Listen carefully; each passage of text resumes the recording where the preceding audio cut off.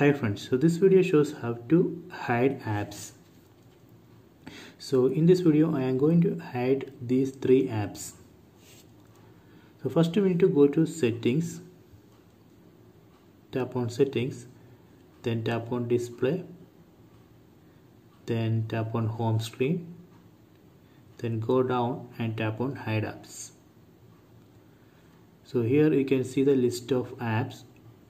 We have to select the apps which we want to hide: Facebook, Instagram and WhatsApp. So these are the three apps I am going to hide. When you select, you can see it showing in this hidden apps list. After that, tap on done. Then go to home screen. So now you can see those three apps are not here because those are hidden.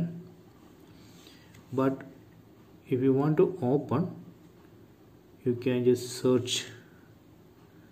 You can search and open.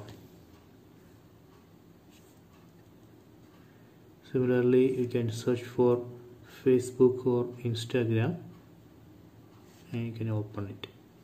So you should be careful when you use this hide apps option. It only hide the apps from the home screen. It will not lock. There is no lock.